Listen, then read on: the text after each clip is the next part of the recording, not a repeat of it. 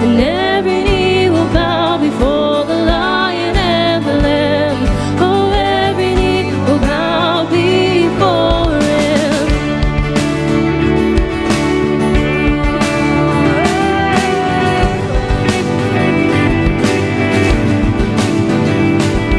So open up the gates, make way before the King of Kings. The God who comes to save is here to set the captives free. For who can stop the Lord Almighty? And our God is the Lion of Judah, is roaring with power and fighting our battles, and every knee will bow before Him. And our God is the Lamb that was slain for the sins of the world. His blood breaks the chains, and every knee will bow before the Lion and the Lamb. Every knee will bow before Him.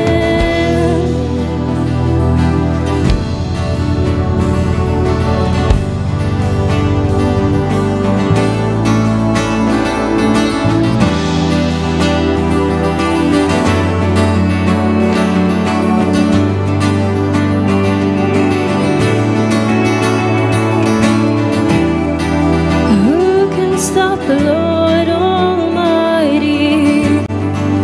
Who can stop the Lord Almighty? Who can stop the Lord Almighty? Who can stop the Lord Almighty? Who can stop the Lord Almighty? Who can stop the Lord Almighty? Who can stop the Lord Almighty? Who can stop the Lord?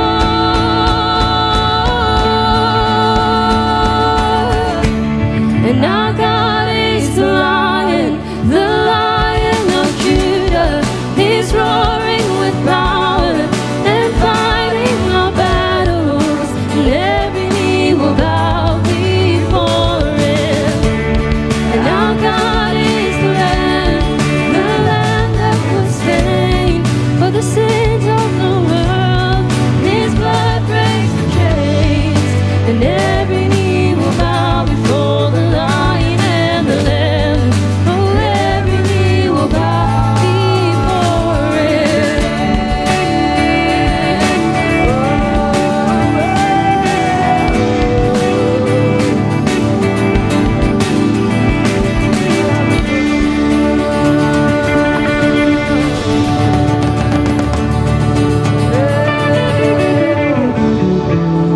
I'm content.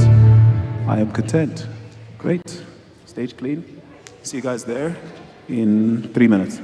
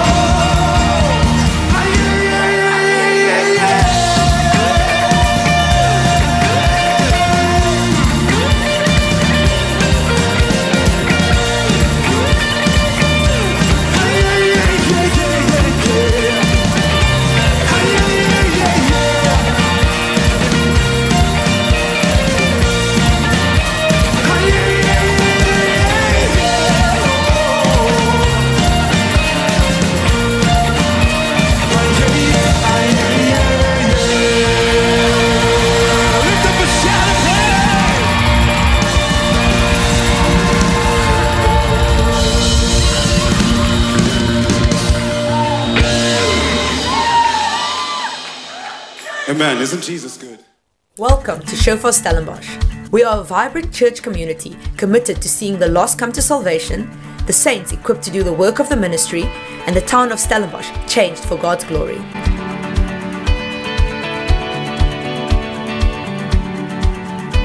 Our vision is to reach nations and generations through disciple making, leadership development, and church planting. We'll praise you in every season, for your goodness and mercy unceasing. So as long as we still have breath, we will praise you. Kids Church, youth and student ministry are foundational to our focus. You're the joy of all tribes, every nation. So as long as our hearts keep time, we will praise you.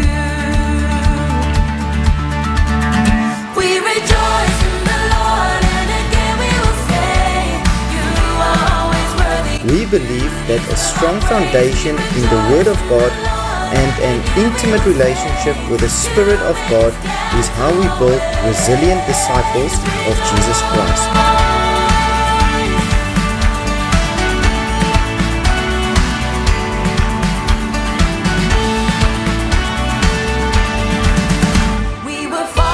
Small groups are the building blocks of our church family. Relationship is fostered through our weekly gatherings where we come together to fellowship, pray, and encourage one another to run the good race.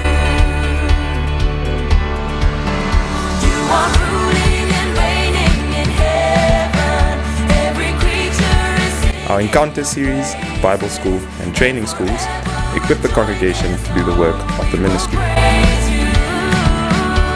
Everything from the foundations of the faith to financial wellness schools are offered to shape us into disciples and disciple makers.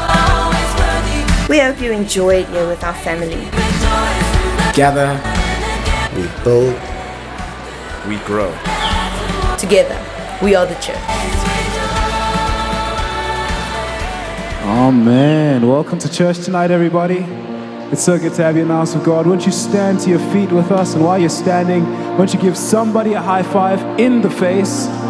Please. It's called the laying on of hands for a reason.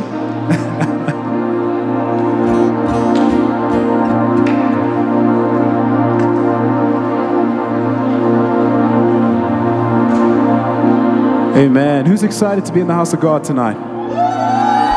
That doesn't sound very convinced. Who's excited to be in the house of God tonight? Amen. Amen. Who was at M Camp this weekend? Wow. Are you ready to take that energy into celebrating Jesus this morning? Evening. Anyways, I'm going to pray for us and then we're going to sing. Jesus, thank you that in your presence there's fullness of joy. God, at your right hand there are pleasures forevermore, God. And we bring ourselves to your right hand tonight, Jesus. We bring ourselves into your will. Holy Spirit, thank you that you are here.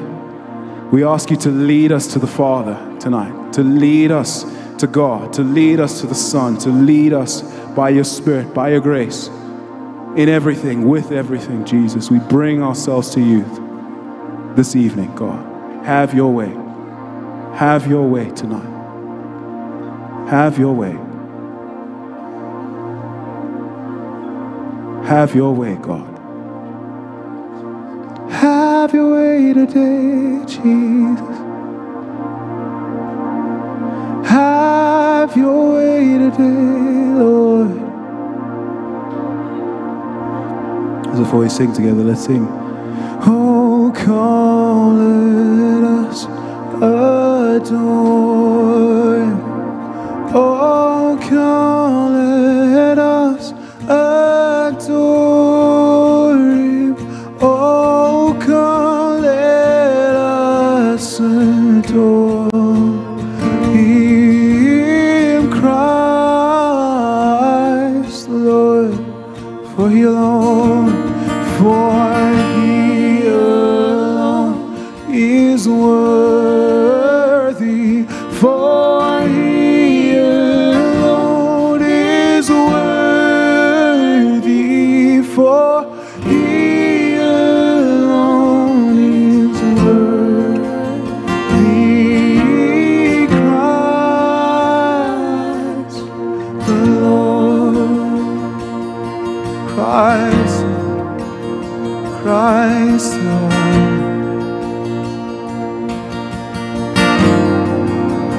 Amen. And everybody said. And everybody said. Amen. We're going to celebrate Jesus tonight.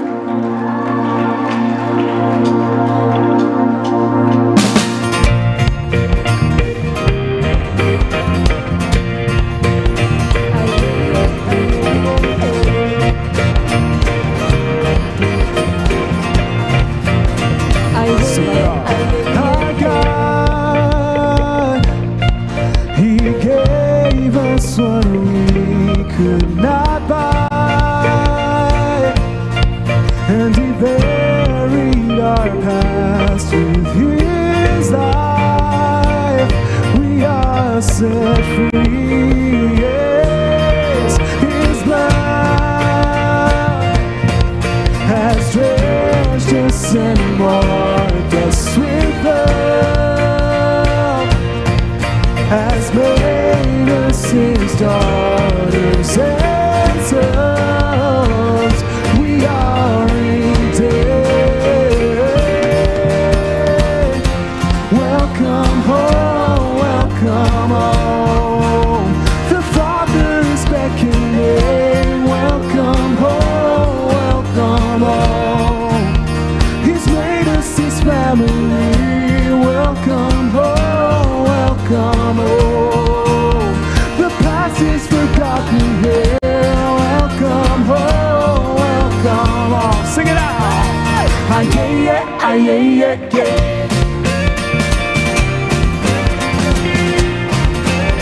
Ah, yeah, yeah, yeah, yeah, yeah, yeah, yeah.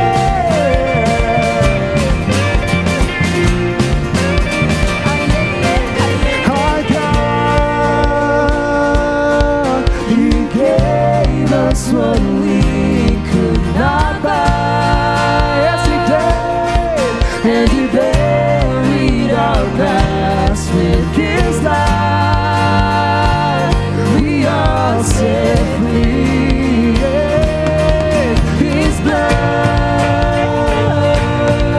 has drenched us and marked us with love, has made us his daughters and sons. We are redeemed. Welcome home, welcome home. Come on. The Father is beckoning. Welcome home, welcome home. He's made us his family. Welcome home, welcome home. The past is forgotten here. Welcome home, welcome home. Ah, yeah, yeah, ah, yeah, yeah, yeah.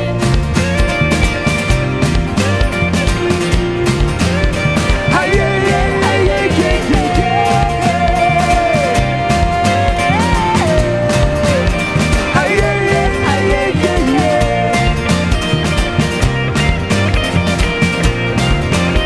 Ah, yeah, yeah, ah, yeah, yeah, yeah.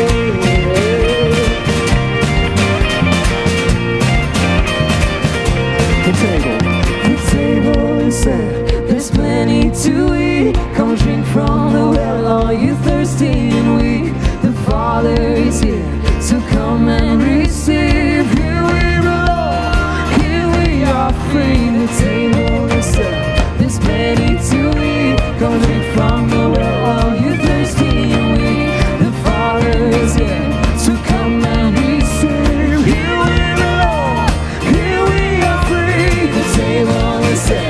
There's plenty to eat. Come drink from the well, all you thirsty and weak. The Father is here, so come and receive. Here we belong, here we are free. The table is set. There's plenty to eat. Come drink from the well, all you thirsty and weak. The Father is here, so come and receive. Here we belong, here we are free. Welcome home, welcome home. The Father is beckoning. Welcome home, welcome home. He's made us his family. Welcome home, welcome home. The past is forgotten there. Welcome home, welcome home. Ah, yeah, yeah, ah, yeah, yeah, yeah. You know, some of us are singing this song and we're standing like this.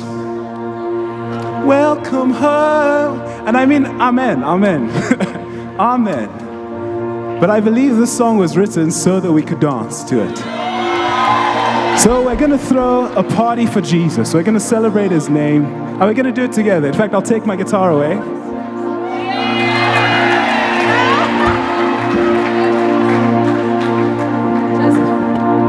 And then whatever happens, happens. The table is set, there's plenty to eat. Come drink from the well, are you thirsty and weak? Come on. The Father is here, So come and receive. Here we belong, here we are free. The table is set, there's plenty to eat. Come drink from the well, are you thirsty and weak? the Father is here. So come and receive. Here we are. Say the table is set. The table is set. Come on. Come on. Drink from the well, are you thirsty and weak? The Father is here. So come and receive. Here we are. Say the table is set. The table is set. There's plenty to eat. Come drink from the well, are you thirsty and weak? The Father is here. So come and receive. Here we belong. Here we are free. Welcome home. Welcome home. Lift your voice. The Father is beckoning. Welcome home. Welcome home. He's made us his family. Welcome home. Welcome home. The past is forgotten. Yeah. Welcome home. Everybody dance. And 1, 2, 3, 4.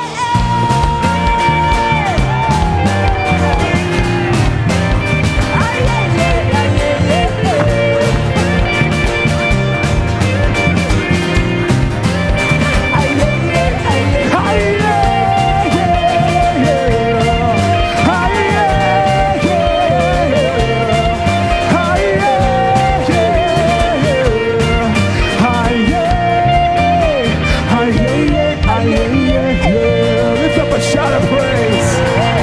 Amen.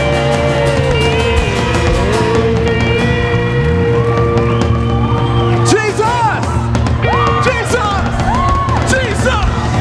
Jesus! Amen. Why don't you take your seats for just a moment?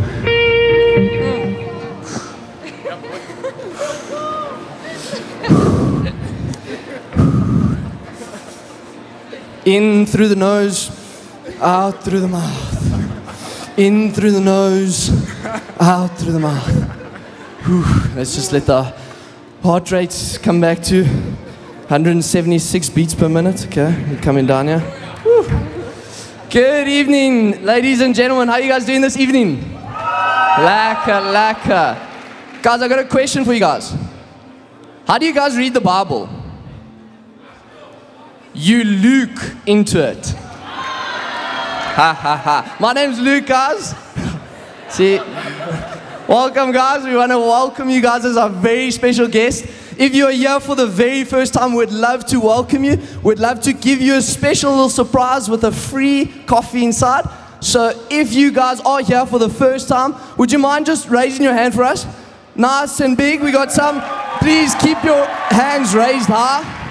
Nice and high. Until someone brings you a little gift there. Anyone else? Nice and high, guys. Shake them around. Anyone else? We got some on this side. There we go. We got another one on that side. Anyone else? Anyone here for the first time? Our ushers are doing an exceptional job here.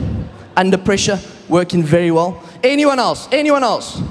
All right. Inside, you're going to find a little piece of paper. If you are here, please, could you guys just fill that out? We'd love to grab your details, love to get in contact with you, and love to just see how you're doing. Next thing on the agenda, if you're not on the info group, please would you guys look up onto the screens. You guys can take out your phones, scan the QR code, and hop onto that group. This is where we can get some information for what's coming up in the church and everything that is necessary in that. I know Jesus Weekend is coming up, so it's always a great way to be able to get information. And then, some of you aren't going to like me in this moment. More likely the introverts than the extroverts. So we're going to encourage you guys. Okay? Meet someone new. Ask them 3 questions. What is the color of your toothbrush? What is your birthday? And what is your favorite animal? And 3, 2, 1, go. 2-minute connect.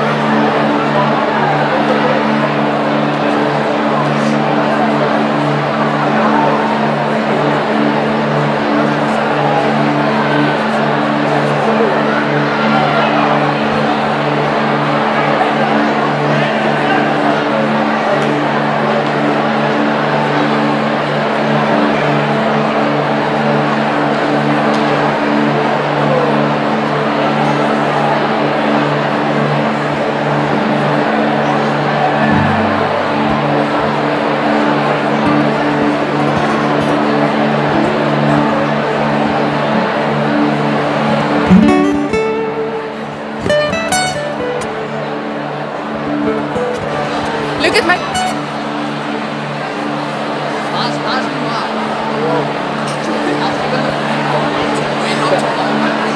Don't touch me, don't touch that. Oh, what?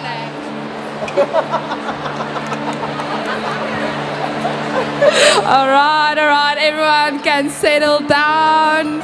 Please take your seats. You're welcome to grab a coffee after the service to continue the fellowship, or grab a coffee during the week even.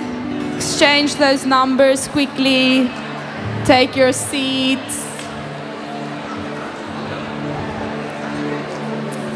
Great. It's so lovely to see everyone excited for church. What a privilege to gather in the house of the Lord as a family. Amen. Great. So can I get an indication who was at AMP Camp this weekend? Hallelujah. And whose lives were changed? Hallelujah. Yeah, it's so lovely to be back in church again. I just have a few announcements that I would like to share with everyone of our upcoming events.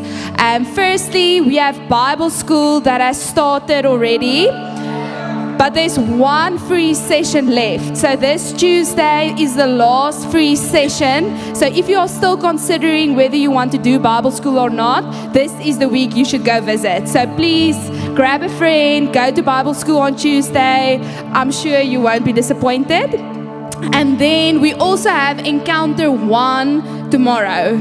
So Encounter 1 is about the foundations of our faith, about baptism, salvation, and the Holy Spirit. So if you have any questions about that, or if you are new to church, we invite you to please go and check it out. We're sure all of those burning questions you have will be answered there. And then, very exciting, we will be having a baptism service again.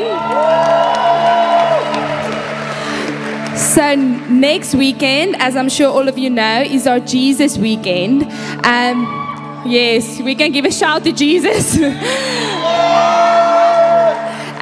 We are extremely excited for everything the Lord wants to do throughout the weekend, and we will be ending the weekend off on Sunday with a baptism service in the morning and the evening. So if you want to get baptized, please join the group, sign up. We would love to baptize you next week Sunday.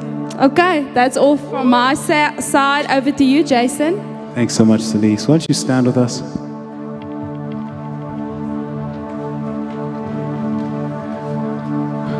I might be the only one, but how many of us felt a shift in the room when we started dancing for the Lord? I believe in the scriptures it says, "Bless the Lord, O my soul, everything within me, bless his holy name." And sometimes there's a way to read that scripture that means that we bless the Lord on the inside. But I would submit to you, and without the sermon, that we bless the Lord with everything that we are. You know, with our lives, with our relationships, with our songs, with our thoughts, with our surrender, you know, with our posture towards the Lord of God. I will bring you whatever worship you desire, whatever worship you are worthy of. Be it with my body, be it with my mouth. And tonight we're going to be singing some dense material, some very rich theology about who Jesus is. And the risk is that when we sing these things, they come in the ear and out the other ear. But the opportunity, the invitation that we have is to connect our hearts to the truth of who Jesus is. That he is worthy. That he is the Lion of the tribe of Judah. That he is coming back again. That he is unstoppable. And to respond to him in worship, however that looks. So before we sing, I'm going to give us a moment for us to connect our hearts to Jesus by the Spirit. Jesus, we are your children. Your sheep hear your voice. And God, we renounce every lie that says that we are not your children because of what Jesus has done. Thank you this morning, this evening, for the finished work of Jesus on the cross. For the blood of Christ that speaks a better word than the blood of Abel. We respond to that this evening, God. We say, hallowed be your name, God. You are worthy.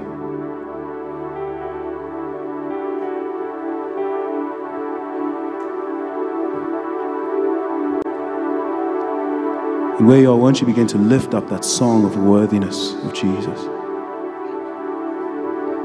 Won't you begin to open your mouth and sing the praises of God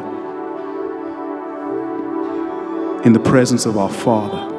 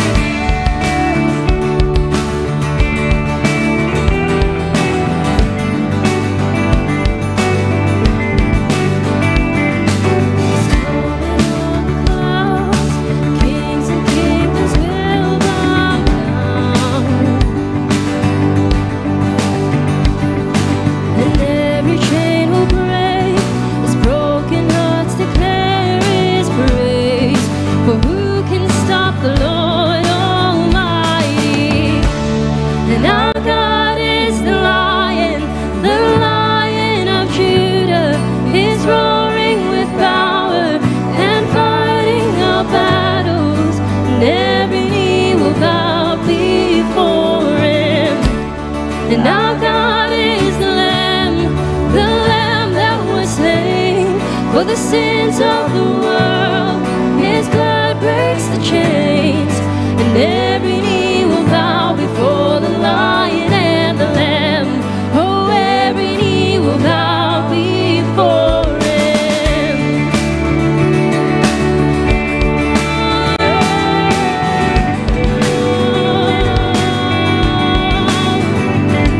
So open up the gates, make way before the King of Kings.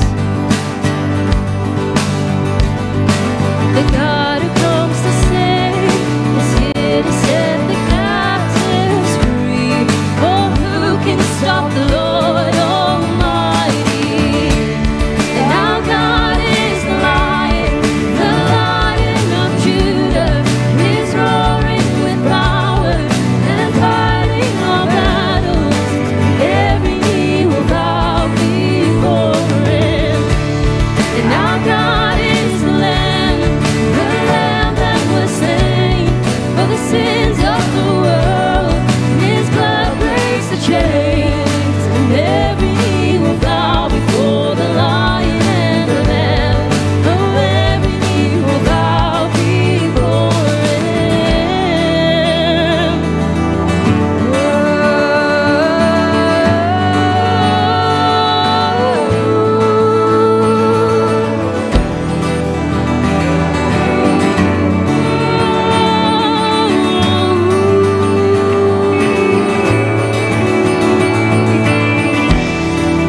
Who can stop the Lord Almighty? Who can stop the Lord Almighty? Who can stop the Lord Almighty? Who can stop the Lord Almighty? Who can stop the Lord Almighty? Who can stop the Lord Almighty?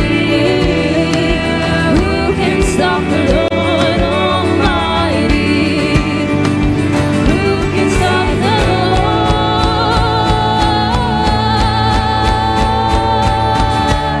And our God is the Lion of Judah.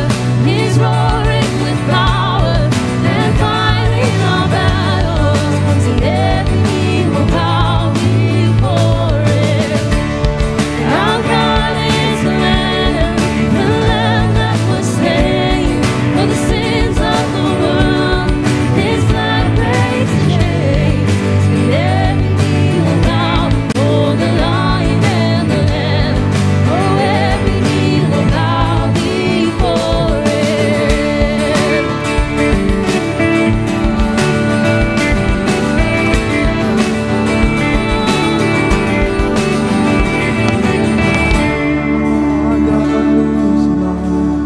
The Lion of Judah. He's roaring with power and fighting our battles. Every knee will bow before Him, our God. Our God is the Lamb that was slain for the sins of the world. His blood breaks the chains. Every knee will bow before the Lion and the Lamb. Every knee will bow before. Who can stop? Who can stop the Lord Almighty?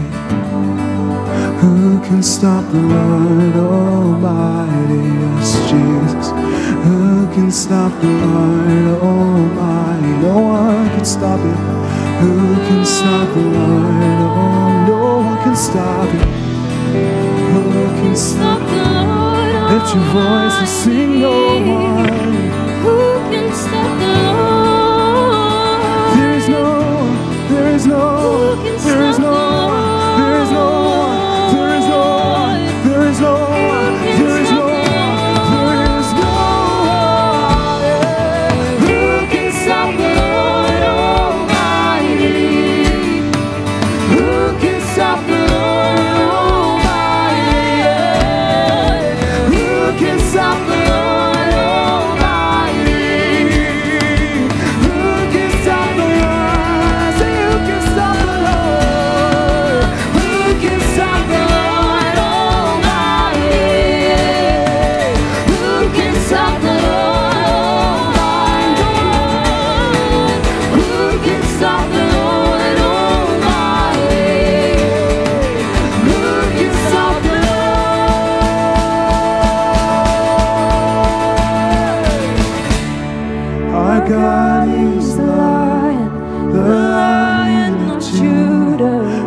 restoring with power and fighting our battles.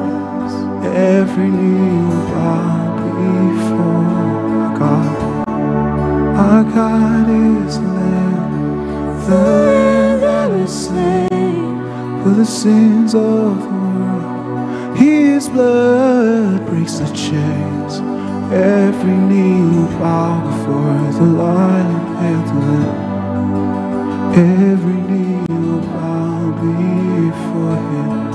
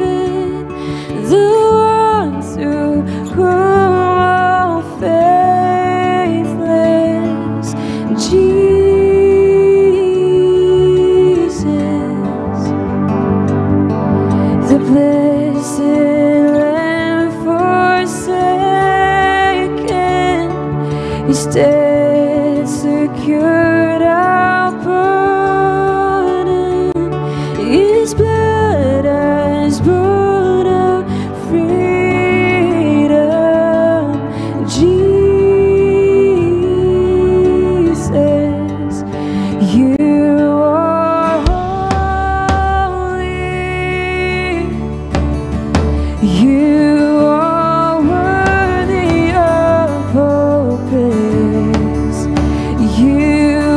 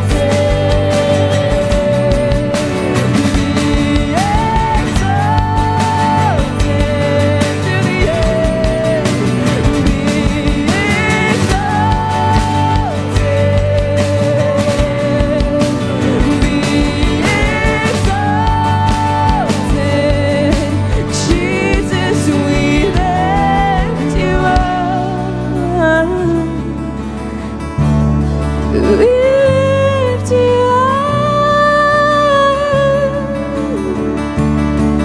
We lift you up.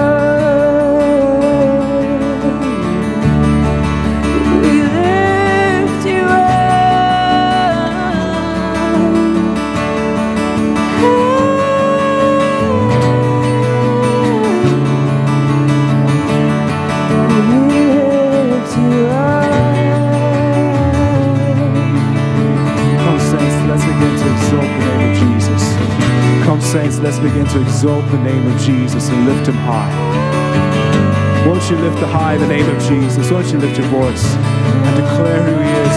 Declare him as Lord, the Lord of all.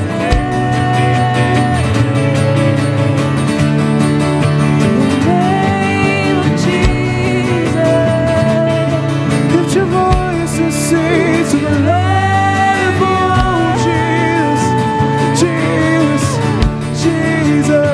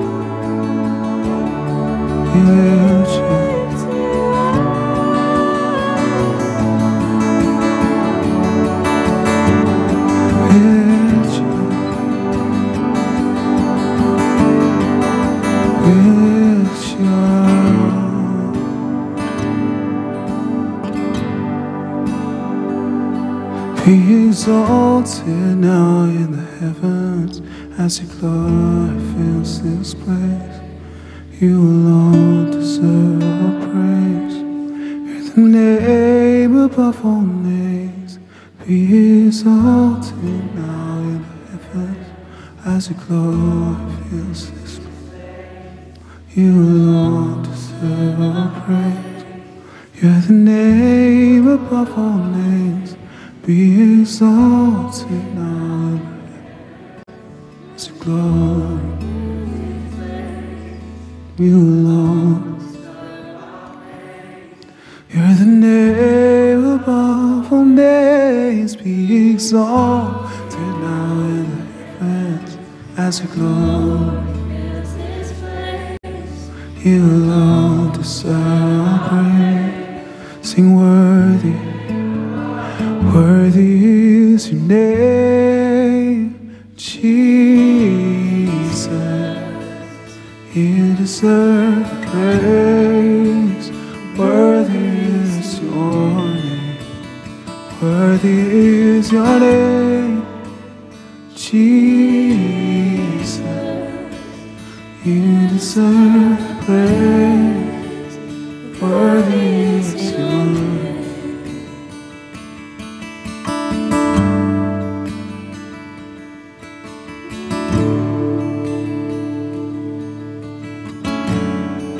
Jesus, every knee will bow and every tongue will confess that you are Lord God.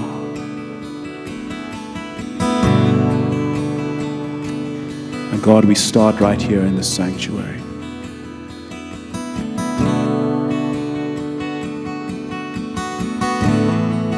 If you feel led to respond, no pressure, no stress, no coercion. Why don't you just respond to the invitation to kneel before the King?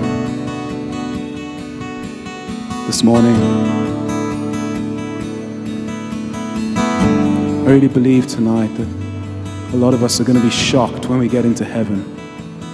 We're going to see the elders, we're going to see how passionately they worship, how they give everything.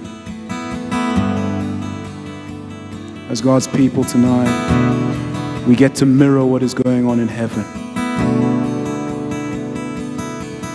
So let's do that. Why don't you just mirror what's going on in heaven? Imitate the elders as they on their knees cry out to the Lord, singing, "Holy, holy, holy is the Lord God Almighty."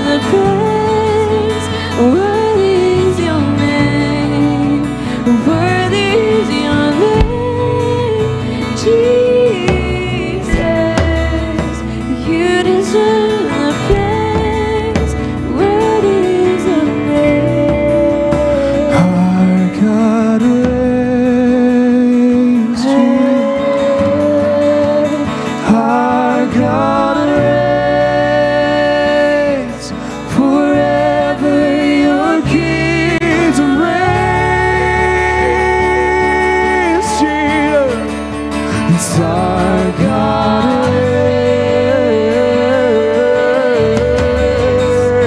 Our God reigns.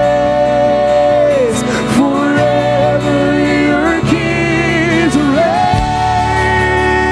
Come saints, lift your voice and sing our God.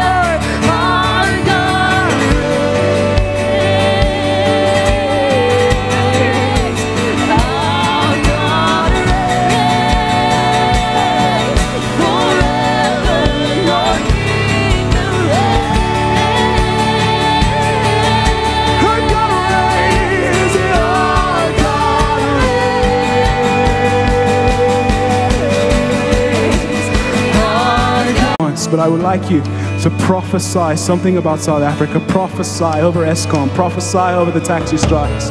Whatever it be, whatever the Lord lays on your heart, let's direct it in prayer. Lift your voice. The spirit of prophecy is the testimony of Jesus. Lift your voice and prophesy.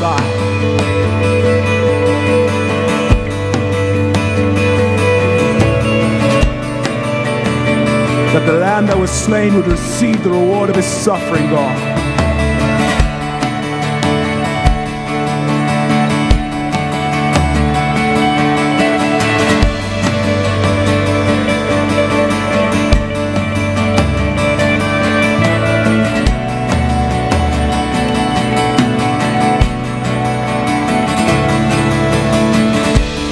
Jesus, we're trusting you for our families. Jesus, we're trusting you for our friends, God. We're trusting you for the lost, God.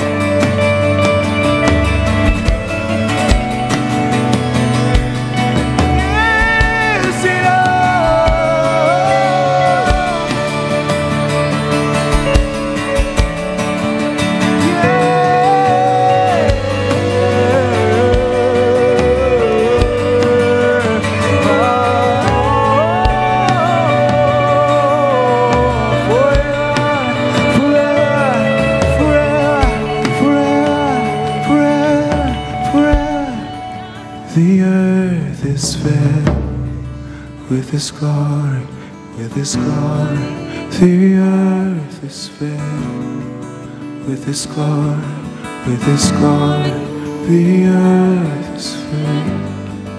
With His glory, with His glory, the earth is filled. With His glory, with His glory, the earth is filled. With His glory, with His glory, the earth is filled with His glory, with His glory. The earth is filled with His glory, with His glory. The earth is filled.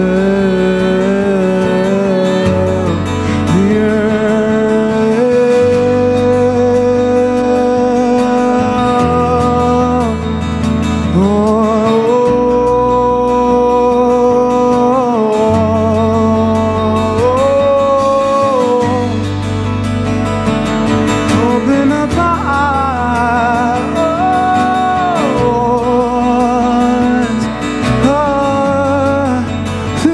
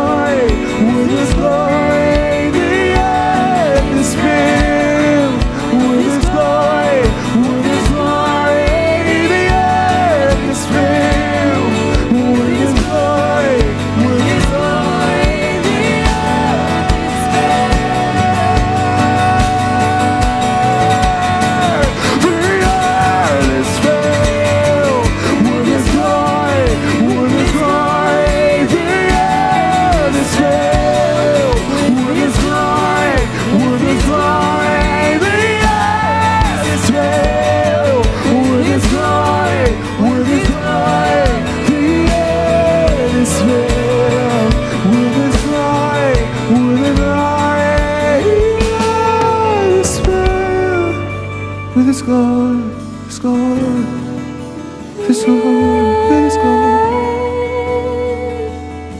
is God, with His glory,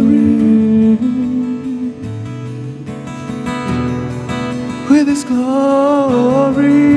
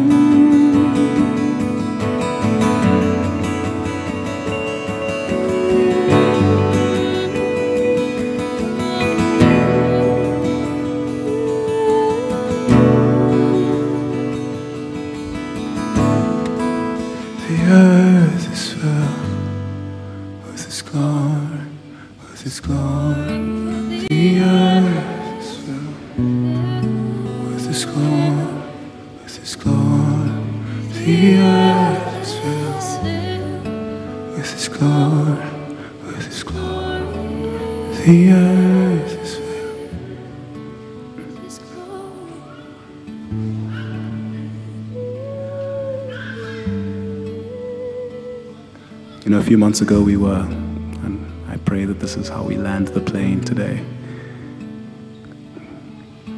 But there was a conference organized by Fire and Fragrance called Exalted. And on the first night of the 2-day conference, there was a song that came out. The words of it were, "Make Cape Town a city of the open door, where the glory of the Lord will fall, and the orphan comes back home." And we really feel as a team that there's an opportunity for us to prophesy that. I don't know how many of us know of the fire prophecies from Sina van Rensburg that have been coming for the last 100 years, but the number of people that I've seen over the last few weeks and months and years that have had the same vision and know nothing about one another leads me to believe that God is on this city. And when God's on the city, He's not on the buildings, He's on the people. He's on us. When He knocks on the door of our heart, we can either say, "Yes, Jesus, we give you everything," or we can run away. Either way, He's fine. Either way, we'll make heaven, but we don't get to be a part of what He does. So as we sing this song, I recognize that some of us come out of very different backgrounds, and faith looks very different for every single one of us as to find words to sing the same thing, that Cape Town will be the city of the open door, where the glory of the Lord will fall and the orphan would come back home. But let's do it with faith tonight. Let's do it with faith. And I'd like to ask, actually, Autumn, would you sing it for us? I really believe, because she brought the word. Let's just go after it. So let's all just jump in the river. Amen.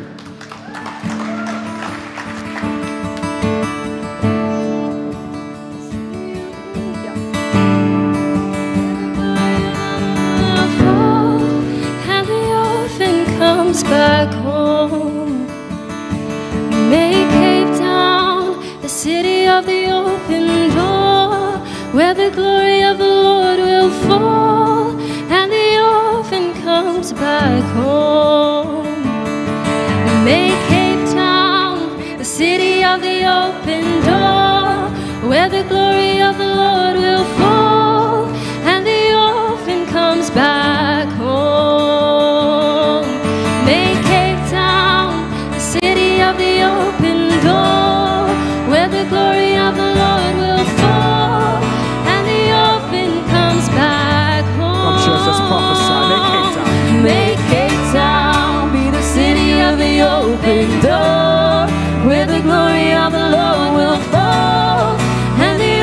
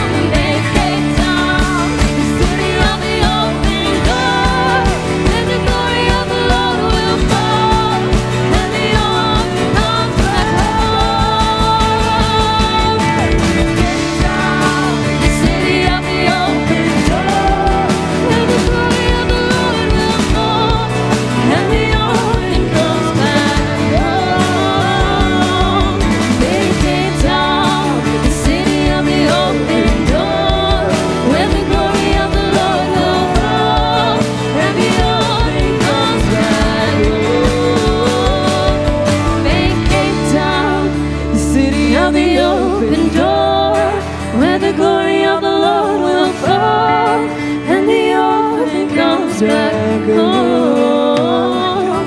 Make a town, city of the open door, where the glory of the Lord will fall, and the orphan comes back home. Surely your goodness and mercy will follow us all of our days, all of our days.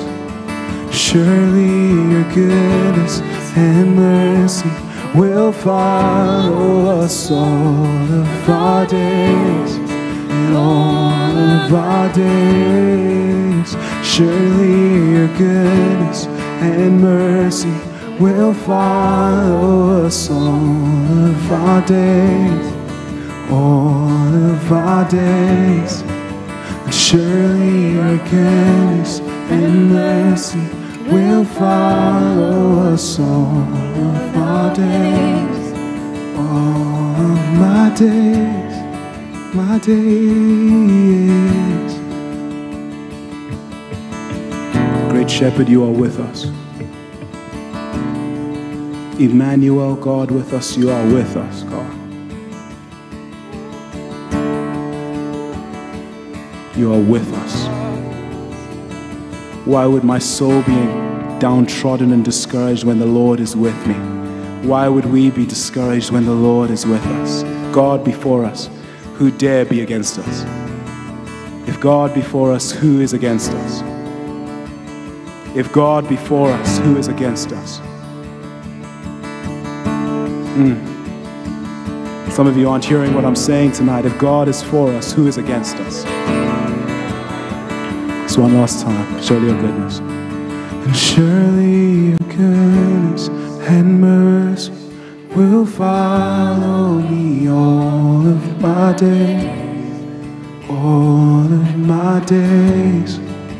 Surely your goodness and mercy will follow me all of my days, all of my days. Surely your goodness and mercy will follow me all of my days, all of my days. Surely your goodness and mercy will follow me all of my days, all of my days.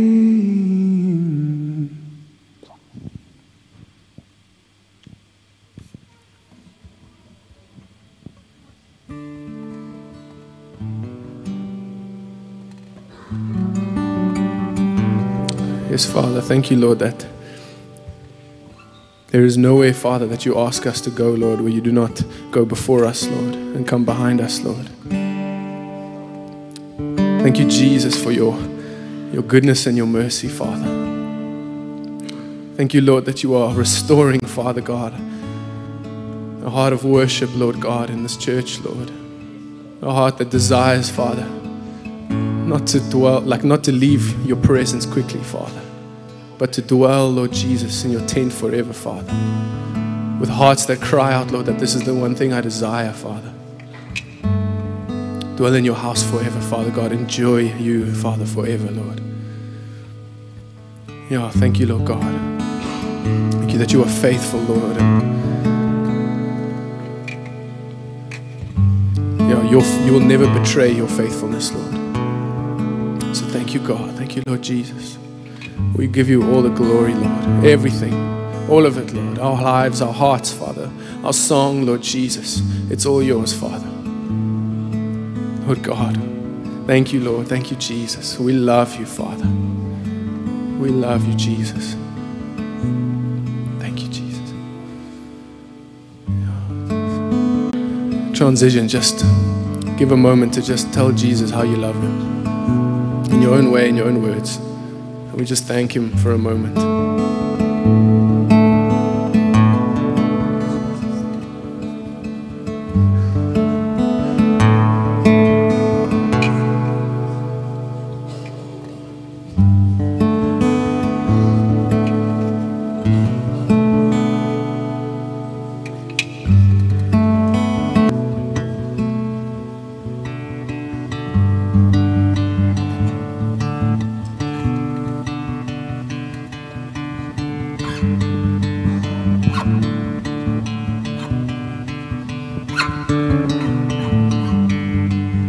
Before we move on, I'm just going to ask Jason to keep playing.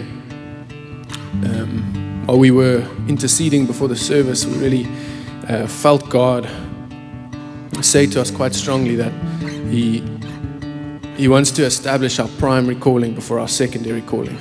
And what that means is that each one of us, we're all called to something in the workspace, or if it's for the church, or if it's in engineering, in the marketplace, NGO space, whatever it is, but that always comes second. And that our primary calling, our first and our foremost primary calling is to know God. That's eternal life. Our primary calling is to make disciples. Our primary calling is to worship and enjoy God, glorify Him and enjoy Him forever. And I think that's what God wants to do tonight in His presence as we've been worshiping. God wants to first establish that primary calling, that we get to enjoy Him forever and worship Him before we go out and do. That our primary calling is to first be with God before we do for God. And so I'm going to ask us just to pray with one another. Just that God would come and continue that work and say, God, I want to know my primary calling first before my secondary calling. And there was a scripture just also in Exodus 33, it's one we paraphrase a lot, that Sydney reminded us of, where it says, it's where Moses says, Lord, we don't want to go into the promised land if your presence won't go with us. And that was Moses saying, Lord, I will not fulfill my secondary calling, which is to bring the Israelites into the promised land, unless my primary calling of being in your presence forever is fulfilled. And so we want to be a people that put first things first, primary calling first. So can we pray together? Can we ask God to impart that in our hearts? So just turn to someone and let's trust God that He's going to do that in our hearts. Amen.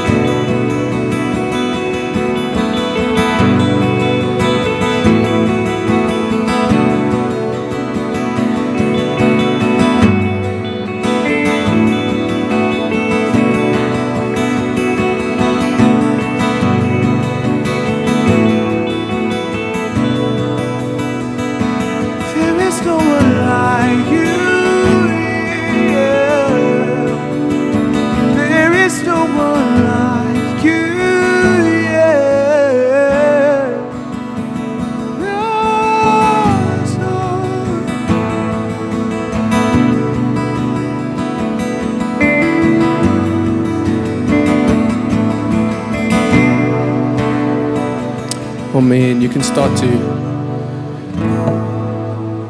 finish off those prayers and take a seat when you're done praying.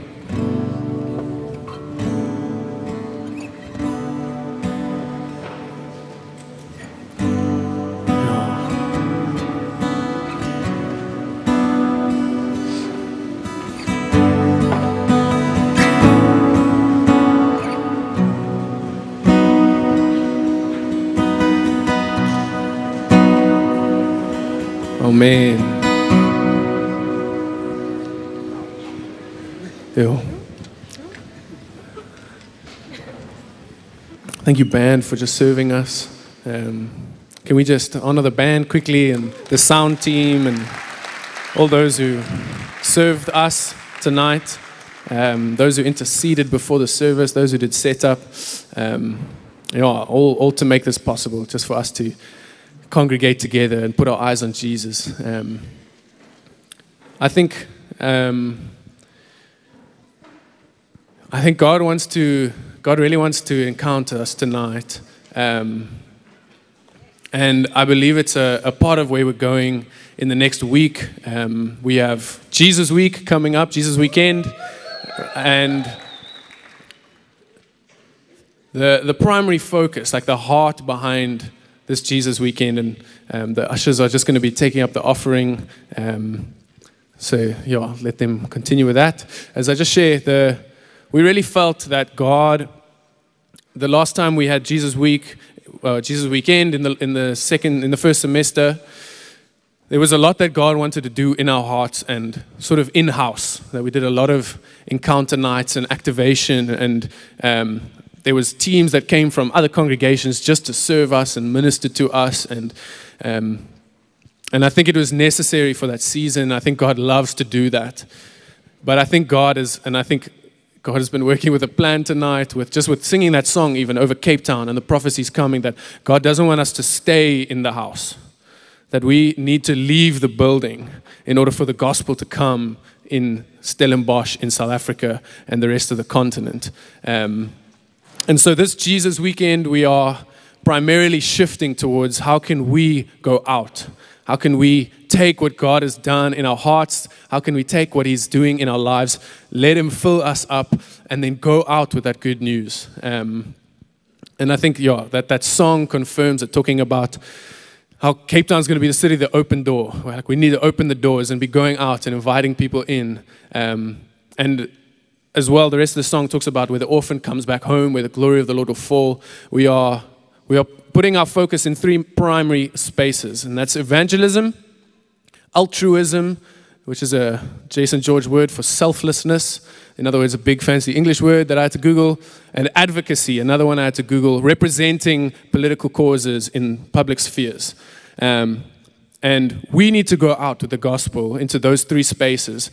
And so how we've shaped the weekend is the schedule up there on the board. Friday night, we are going to do some evangelism.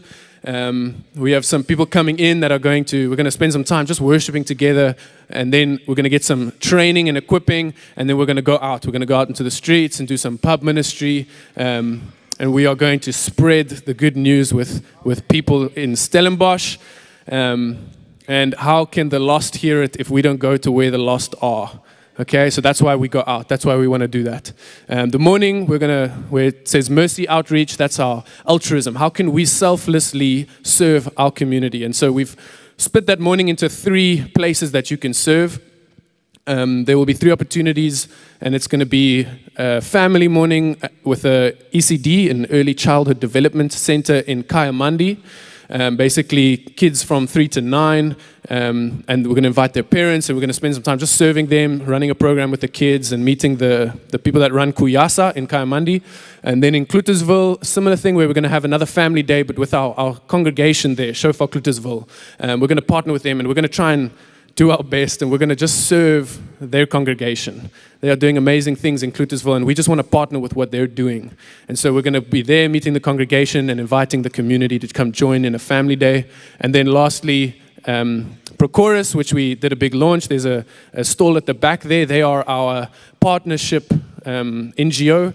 and they do a lot of awesome work in Stellenbosch as well, and they are our primary vehicle for connecting you guys to Mercy Ministries. So even if they themselves don't provide, maybe you have a heart, for example, for gang-related Mercy Ministry, and they don't specifically do that, they have plenty of connections. So there is a Prochorus info group on the link tree.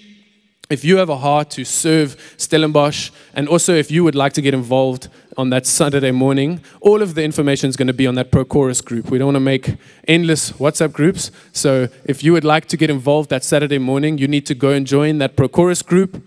And then there we will ask you to RSVP for either the Kayamandi, the Prochorus in Jonkershoek, or the Cluttersville morning. The Prochorus morning is going to look like a holiday club also for youth up till about 18, and that's going to be in Jonkershoek.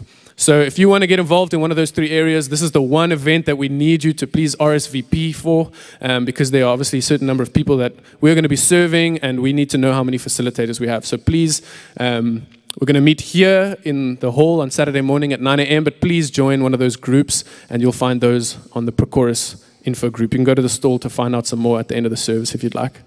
And then the Saturday night, advocacy. We're going to look at how can we engage in certain political causes and things. And I think this is something that I've got a lot of questions come to me about.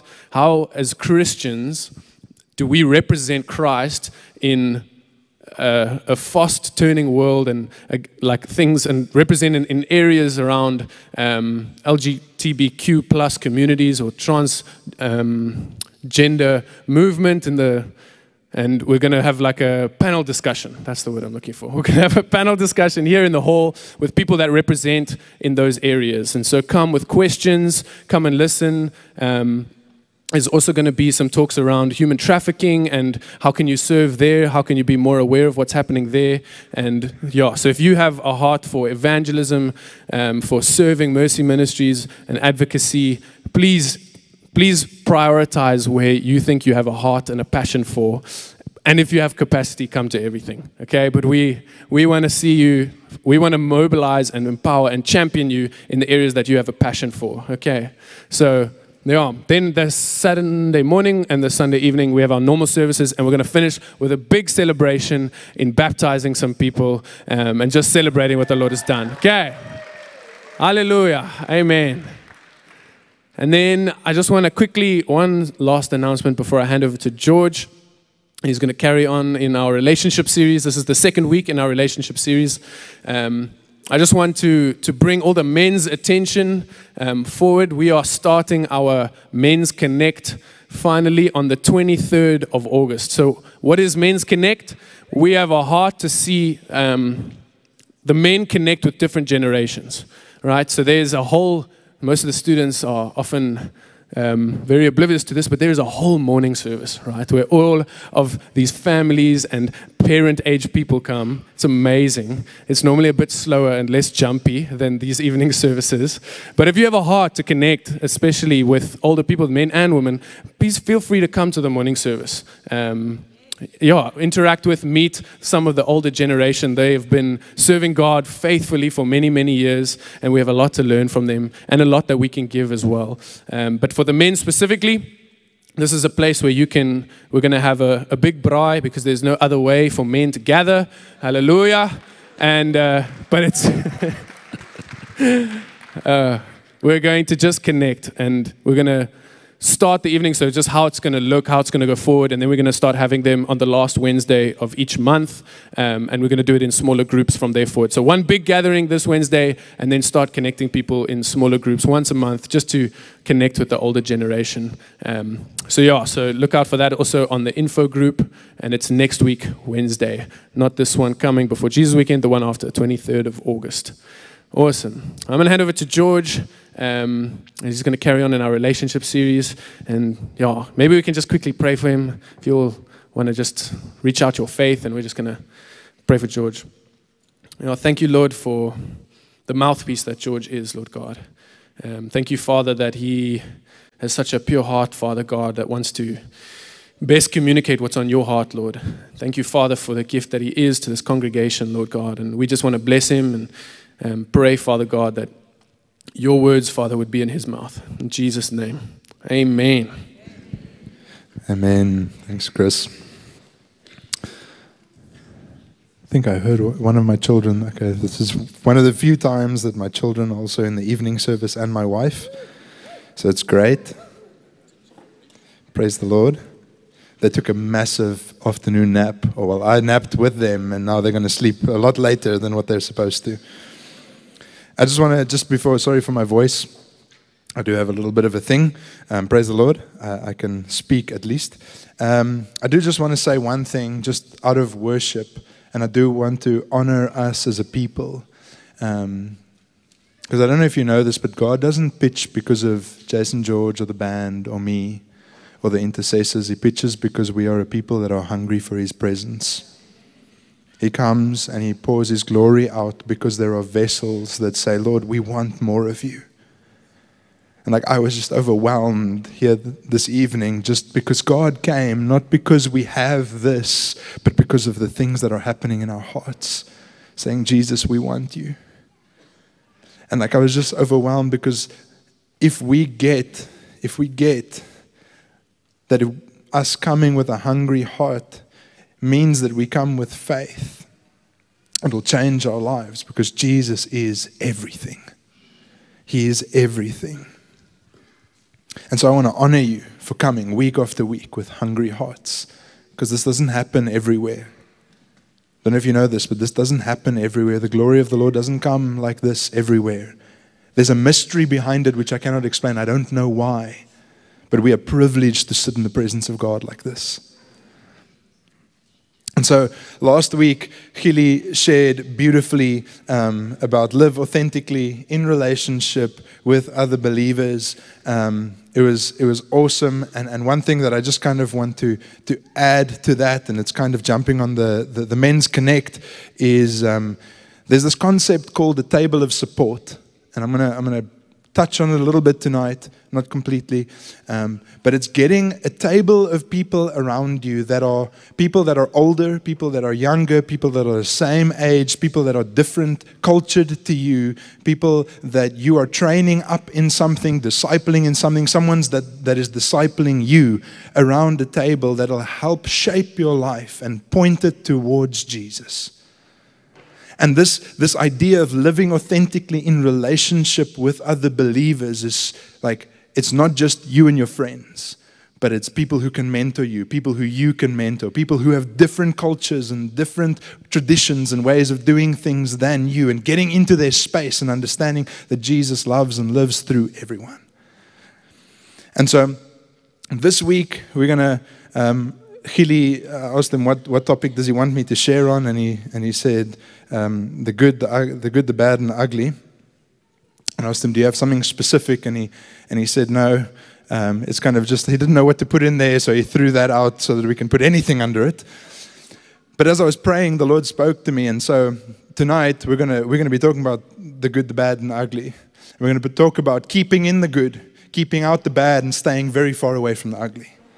Right? And I'm not talking about relationships when I say that, or people. What I'm talking about is boundaries. Right? And a lot of you are like, oh, boundaries now. Right? And this is key, right? So if you're taking notes, pretty much tonight is going to work. For the first 10, 15 minutes, I'm going to say a couple of things that you want to write down. After that, engage your heart. Like, I'm being serious. I'm not trying to make a joke. Write down, there's a couple of key principles that I want you to get, and then engage your heart. Because priorities and boundaries can never be separated. Priorities are what is most important to you, right? And we all have an idea, priorities. What is most important to me? But how does that actually play out? It plays out in me saying that if something is a high priority for me, I will give up many other things to protect it. Right? So if watching the Springboks is a high priority for you, you see these funny videos of old Louwrens standing at a wedding or at a birthday, and they make as if they're taking a video, but they're actually watching the rugby. Right? That shows what your priority is. It shows what your priorities are. So priorities are what you find most important to you. Boundaries protect your priorities. Boundaries are what you say yes to and what you say no to. And in a Christian context, boundaries mean holiness. Holiness means the fear of God. Because I say, I am going to limit myself to a certain set of principles, ways of living, so that I would live the best life possible. And I don't know if I've said this to you, but I'm a little bit of a pluck about this. But the world is telling you that freedom is to do whatever you want to do when you want to do it. The Bible says that this is slavery. You know why? Because your desires are not consistent. Your desires are fleeting. Because one moment you want chocolate, the next moment you want a burger. So if I have to give into everything that I want, then I want the chocolate and the burger. And this, and that, and that. And so there's no consistency in my life. And so what I'm actually doing is I'm running after a bunch of things, and I'm driven by my desires, and I have no consistency in my life. Boundaries is a way of saying, you know what, I know what is good for me. I have put we get this. Who of you have come back from a December holiday and said, I ate just way too much? And then New Year's resolution, I'm going to get fit, right? They don't last very long, but we put this into our gym programs and our eating programs. We say, you know what, I'm gonna give up eating chocolates and fried foods, and I'm gonna eat chicken breasts and broccoli and brown rice without salt, because I want to get healthy, right? And we limit our options because we know what's best for us. But yet, when it comes to the desires of our hearts, we're very bad with our boundaries. We say, I'm just going to follow the desires of my heart. You know what the Bible says about your heart? It's deceitful above all things. Right? And so I'm going to put a couple of things just in perspective, and it's going to balance out. I'm not just trying to gooi a hard word here. So say with me, keep in the good. Keep out the bad. Stay away from the ugly. Okay, boundaries. We're going to talk about boundaries tonight. Right? And so there's many books that will tell you about boundaries, and that'll tell you from a psychology point of view, but I want to ground this in Scripture. Psalm 16, verse 1 to 6. We're going to go verse by verse tonight. Praise Jesus. Verse 1, preserve me, O God, for in you I take refuge. Preserve me, O God, for in you I take refuge. Keeping in the good. It's the first thing is realizing that I cannot preserve myself, and therefore I cannot rely on my desires. I need to rely on God to preserve me. This is a place of humility. Pride says, I can do it, God doesn't need to do it for me. Humility says, God, you preserve me. You preserve me. O God, for in you I take refuge. Is God your refuge?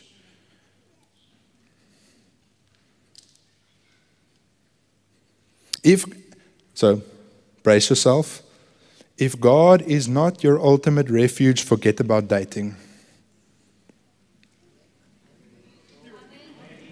If God is not your ultimate refuge, forget about dating. You know, because this is not the world, this is the church. We have idolized marriage and relationships. And we have said that I am more significant when I am in a relationship or when I am being pursued to be married or pursuing someone to be married. Does God desire us to be in relationship and get married? Yes, He loves it. Not when you make it higher than Him. Not when you make it higher than Him.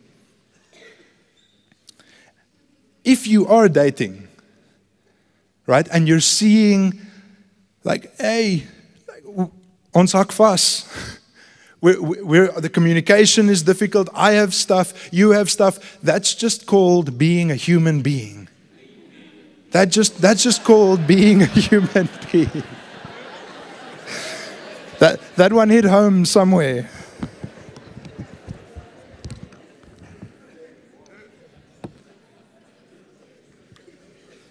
how do you know, how do you realize how unfit you are? Is you go for a run, and then you realize how fit or unfit you are, right? How do you realize what are the areas that you need to work in a relationship, right? Sometimes it's by being in a relationship. I'm not saying try to figure it out while you're, find your refuge in God. Make Him your safe space, the place that you run to. But I just felt to say this, that if you're in a relationship and you're struggling, you're battling through it, it's just your selfishness that's coming out. Right? It just expounds. It just becomes, ask Lauren here. It just gets worse when you get married. Right? Because now you can't go home and deal with your thoughts and then come back nice and calm. You sleep in the same bed. Right? But it's this iron sharpening iron. Right? And I see too many people say, we're going to break up because things are not working out. There's a place for that, but I'm going to tell you how you navigate this tonight. Okay. I say this. I say, do not go into dating if God is not your ultimate refuge, because one, you will ignore the Holy Spirit. Because you have made an idol, you will make an idol of the relationship. Remember, you're in a relationship with God, right?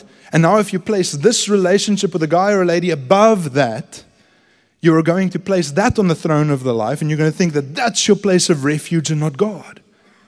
So you will ignore the Holy Spirit because that's not first in your life. The second thing is you will give your heart to someone that is not God. So I'm going to be a little bit vulnerable tonight. Is that okay with you guys? So the first girlfriend that I had in university, I met her, I started pursuing her, just meaning I spent time with her. Let's get rid of these words, intentional and pursual. I just got to know her. I just took her out for coffee and got to know her, right? I just took her out for coffee and got to know her. And I decided, you know what, I really want to date this girl. Like, I really see that, our hearts are connecting, and there's a possibility of marriage, right? One day. She's amazing. I knew her for a couple of years before that. But when I started spending time with her, and she was in a space where she was a little bit unsure of should she be in a relationship or not. And so she told me this. She was open and honest. She said she doesn't know if she can be in a relationship. She maybe has some stuff in her heart to figure out. And I was like, sharp. And I went to my mentor, and I was like, this is the situation. It's a bit tough for me. It's not lekker. I've told her that I like her. And now she's like, and we were kind of growing closer. But now she's like, I put a hold on it. That's not lekker. And he said, okay, but don't let it go on forever, right? Don't let it keep you on a lanky. Say, let's pray about it. Let's take a month. I give you a month just to pray about it, right? We're not in a relationship. There's nothing romantic going on. We're just building friendship. I see a possibility down the line. And I go home after this, and I'm like, yes, in a month. It's long. I don't want to do this. And I was just like, okay, Lord, what must I do? How do I do this? How do I navigate this? And the Holy Spirit prompted me, right? Because God was my refuge. I hadn't given the relationship time to get top priority. God was my top priority. And the Lord said, give me your heart. Don't give your heart to her. And I was like, yes, that makes sense. That makes sense. God is ultimately good and perfect. Why not give my heart to Him? Gave my heart to Him. It was a week later. She was like, I want to be in a relationship. I was like, great, let's go. Right? Dated for 2.5, 3 years. I'd planned how I was going to propose, just to kind of put it out, how far in my head. She broke it off, right? There was a part of me that died. That's tough. If some of you have been through that, it is tough. It's not lucky. You grow close to someone, there's a plan, right? You know what was the first thing that the Holy Spirit told me when I went into the secret place? You gave me your heart. You're fine. You're fine. Right? I cried my flippin' eyes out. I didn't understand what was going on, but I knew that I had given God my heart. He was my place of refuge. Can I share another testimony? So now I'm through this. I'm like, God, please don't test me like this again. This is tough. So now Noreen, my wife, I start liking her. The Lord says, just pray for her. Now I'm on a trip to Madagascar. I'm sitting in the back of a bakkie for 6 days, and I'm praying. And I'm trying not to pray for her because I don't want to make her the point of my mission. And I'm like praying for everything. And I pray for, I think, everything that I could think of. And I'm like, okay, let me pray for Noreen. And I pray for her, and I pray for her, and I pray for her. And I'm like, okay, God, now I've prayed for her. Can I tell her that I like her? Get together, just that she wouldn't get to know God deeper, right?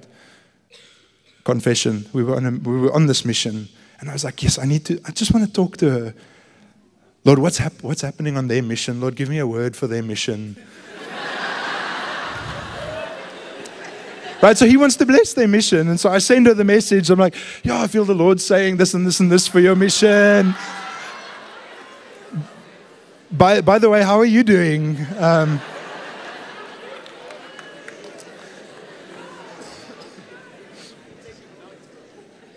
God is going to tell you exactly who your wife or your husband is, right? On the way back, I'm like, okay, Lord, like, yes, I've prayed, and I really want to go into a relationship with this lady. She's freaking amazing. And the Lord says, and I was like, can I tell her? And I have to ask the Lord, can I tell her that I like her? And he's like, you can do it, but I give you no guarantee.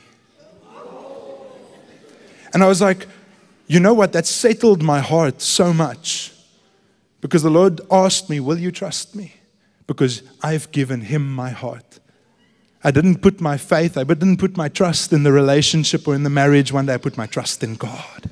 That's the point I'm trying to make. Is God your refuge? Ooh, time is going very quickly. Okay. Verse 2. I say to the Lord, focus, come back. You're still writing things down, eh? I say to the Lord, you are my Lord. I have no good apart from you. Right? And so I wanted to go into what it means to say Jesus is Lord, right? But just basically, there's this concept of being a bond servant, right? So slaves in Jesus' time, they would work a certain amount of hours. They would work, not hours, years.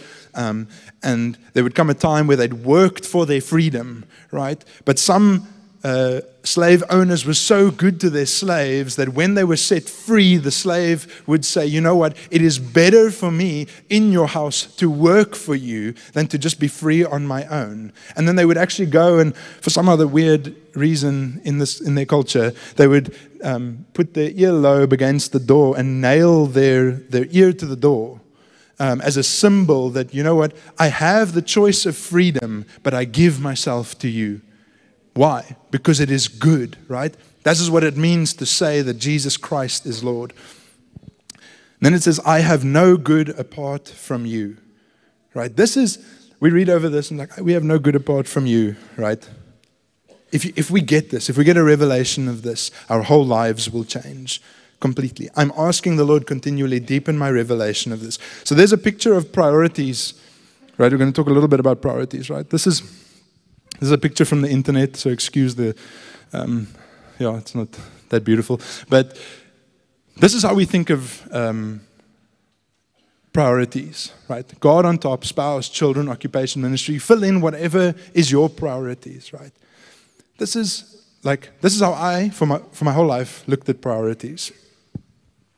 Until I spoke to one of my mentors, and it just changed everything in the way that I view priorities, right?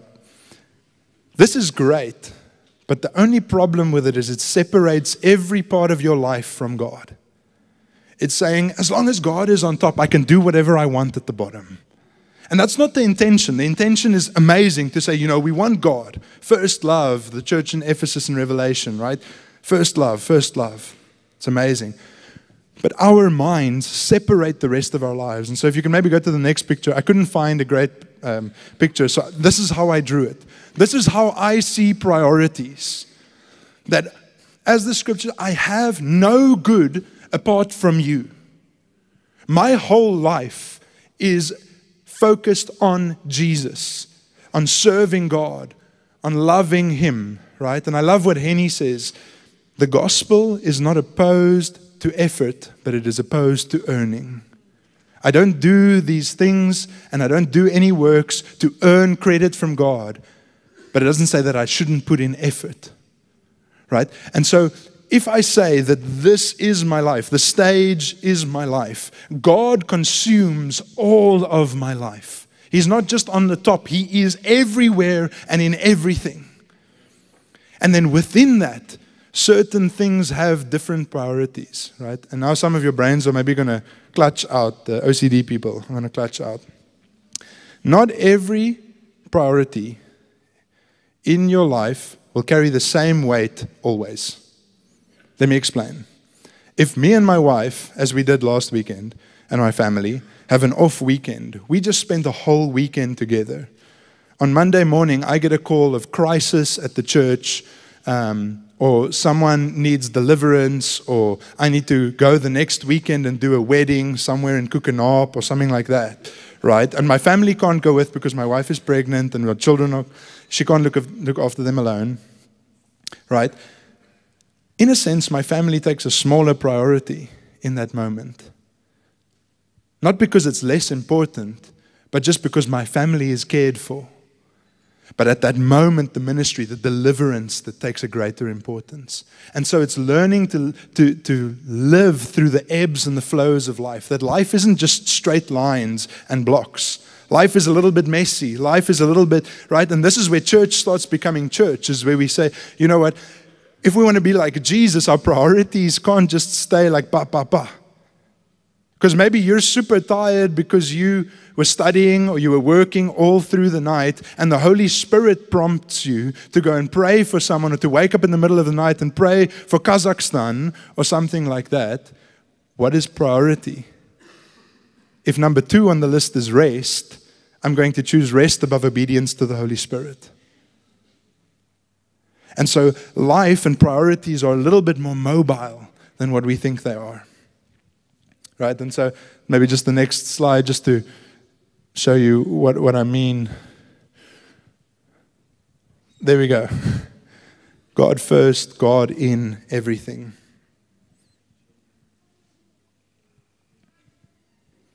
And the reason why this is important is because if we see God as first but not included in everything, our view of marriage, dating, sex, sexuality will not be ultimately good, because it's apart from God. And because God is creator, that good, we can actually find good in our work, in our studies, in our sexuality, in our marriage, because it's only good when it's found in Him.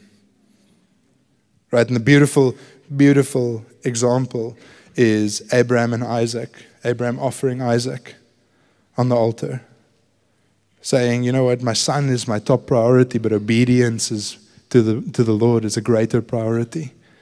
And you know what's beautiful is that that's the first time in Scripture that worship is mentioned, where he's about to kill his son, and the Lord says, don't do it, don't do it. He says, for now, truly, I know that I can trust you. I'm paraphrasing. This is truly worship. So if we truly desire worship, obedience to the Lord, all of our life is in Him.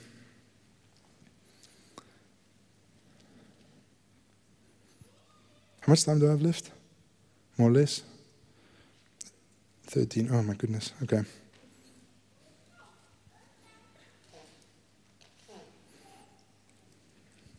Okay, I think this is so important. Part of this, and I think this is, if we see God as first, and what that does is it means that sometimes I live a Sunday to Wednesday to Sunday Christian life. And so the rest of the things that I do not ultimately matter to God unless I come into His presence. And this ultimately fails. And I want to say this to you. I have a bee in my bonnet about this, because you will think about your body and your emotions very incorrectly if you separate God from your relationships. If it's just on a list of priorities, you will separate your sexuality and what you do with your body from God. And so the liberal agenda, the West, wants to separate that even further, to say there's a separation between your body and your personality. And with God, that's never. You are one person. Your body and your personality are one together. Right? If you ever want to read a book about sexuality, Love Thy Body, Nancy Pearcey. If you're a little bit intellectual, if you don't like reading research articles, don't get the book. But it's one of the most profound books that I've read, because it talks about how hookup culture has once again taught us to go after our desires, separate our bodies from our emotions, and so I can just do what I want. I can just watch porn. I can just hook up with who I want, just to please myself, and it's not going to have an effect on my emotions. No, that's a lie. You are killing your emotions. You are killing your soul when you do these things. And you know what? Because I've done it. You are so unsatisfied afterwards. But the world won't say it. Because it's the culture. It's the hype. It's the pinnacle of where we need to attain to. It's just carelessness about our bodies. Right? And so, if you are stuck in addiction of porn, do not leave it, please. You know why? Because you're watching people being raped. That does something to your mind. That does something to the way that you view your boyfriend or your girlfriend or your husband or your wife one day. It means that you have an expectation of your wife or your husband to do whatever was on the screen when you were growing up. You think, it's just a sin. It's like lying. I can just, whatever. Please. If you want to have your heart stirred this week coming now, there's a movie coming out, Sound of Freedom. Go and watch it. Have your heart gripped to understand what the depths of the depravity of the world is. How ruined the world is. Sorry, I used a lot of big words now. How ruined the world is. And I want to say this, pornography is ruining our lives. It is ruining our view of that we were made in the image of God.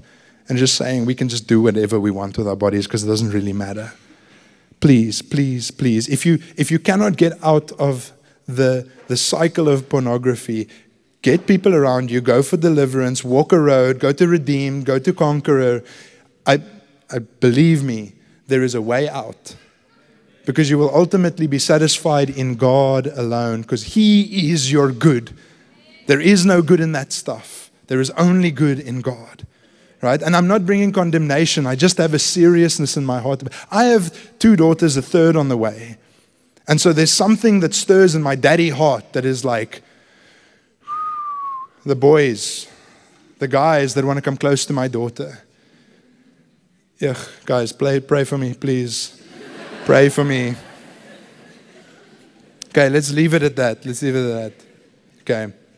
So we looked at this. Boundaries, priorities. We're keeping in the good. God is my only good. God is my refuge. My life is in Christ. Keeping out the bad. Verse 3, as for the saints in the land, they are the excellent ones, in whom is all my delight. A group of people that you can walk with in openness and honesty and vulnerability, who will shepherd you, who will guide you, who will push you into holiness and not into ungodliness. People who care more about your holiness than your comfort. The saints, people who are saintly, people who are excellent, people who desire God above all else. And I know this is rare, but I have had the privilege of walking with, it was 11 guys, 2 of the guys kind of moved along, but we are 9 guys that since our 2nd year have met once a week. We live all over the world, but for the last 11 years, we've been meeting once a week to check in on one another, right? And so in the beginning, where most of you are, most students here, young, working, where most of you are now, it was like, hey, are you studying? Are you watching porn? How is your relationship going? How are you stewarding your finances? And later on, we grew into an interconnected group of people that were like, you know what? You have more than just accountability. You have a calling on your life. And I want to push you and honor you and push your life in a direction that you would honor the calling that God has over your life. And so when you make decisions that are contrary to that, I'm going to tell you no. Like, you don't do those types of things, right? And that can be your small group, but it doesn't have to be your small group, right? So just so that you don't have to have an expectation that it has to be your small group, but that there would be a bunch of people around you that will steward your holiness more than your comfort. Right? And so even to the extent, so I want to share a testimony that Noreen and myself, I think I've shared this, but I can't remember. Me and Noreen and I, we had an opportunity to go to Taiwan on mission. And then all of a sudden we had this opportunity to go to Italy on holiday at the same time. Right? And so we were like, obviously our desires are very fleeting and we want to do the holiday in Italy. But like, it seems like there's something of God in it, but we're too subjective to make a choice. And so we went to our small group, we went to our people, and we said, hey, like, there are these two opportunities. Whatever you say, we'll do. And we were like, of course they're going to tell us to go to Taiwan on mission, right? That's the right thing to do. And all of our friends, all of our closest people came back and they said, you know what, we think that the Lord actually has something for you in Italy. And we were like, oh, okay. Now some of your brains are really flipped around. God wants you to have a holiday? But it's this principle of people that we could say, you know what? We're going to submit this to you. Whatever you say, we do. We trust you. You know, in COVID, when everybody was thinking about, you know, there's a reality that a lot of people around us are dying. We had a call and we said, you know what, there's a possibility that maybe not with COVID, but there could happen anything at any moment. You are the people closest to me. You know my wife and my children the most. Will you make sure that my wife and my children are taken care of? Will you be dads to my daughters? All said yes, without a doubt. You know why? Because they believe in me. They've bought into my life. They are the saints, the excellent ones that have said, you know what? We see what God has for you, and we're going to channel you. We're going to push you. We're going to champion you to that. You know what? When I'm going into self-pity, they tell me, out of it. That's not from God. There was a time where I went into a relationship that I shouldn't have went into. And so this is a flag. God wasn't my priority. He wasn't my refuge. I went into a relationship that I shouldn't have. Just want to be sensitive about what I say. And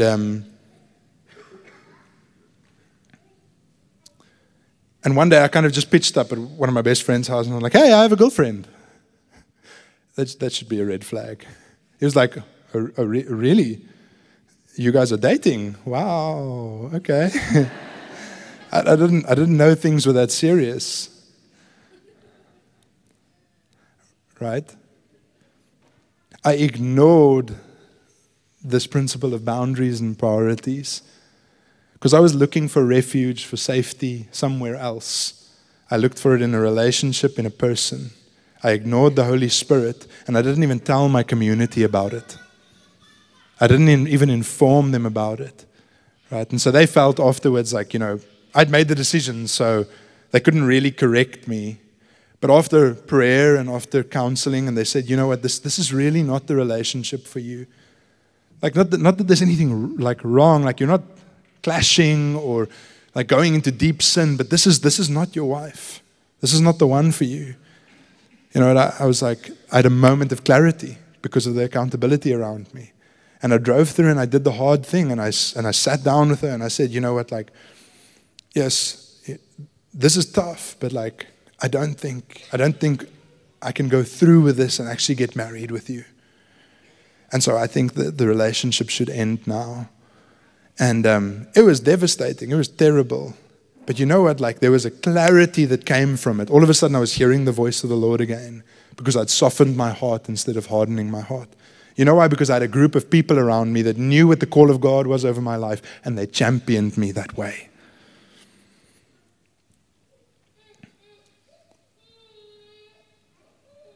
And so basically keeping out the ugly is verse 4, the sorrows of those who run after another god shall multiply. They drink offerings of blood.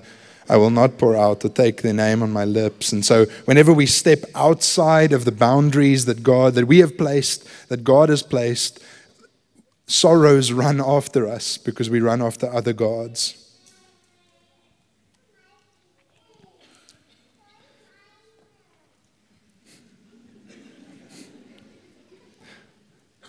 It's wonderful hearing children, especially my children, in the house of the Lord.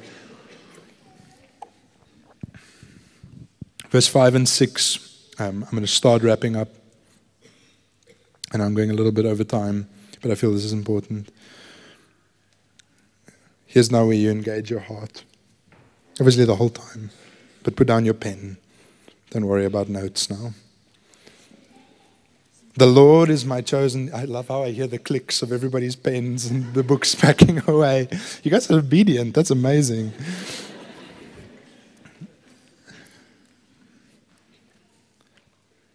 The Lord is my chosen portion and my cup.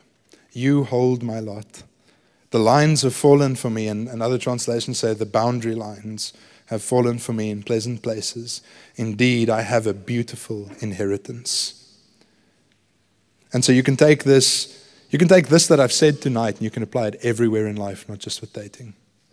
I've just used dating because we're in a relationship series. But there's this tension that we need to get right between the Lord Jesus Christ that came to do the work, finished on the cross. We do not add to the work of Christ. All we do is respond. But once we've responded, we have the responsibility to respond moment by moment, day by day. I love this, what David says here. He says, the Lord is my chosen portion. I have chosen God as my portion and my cup.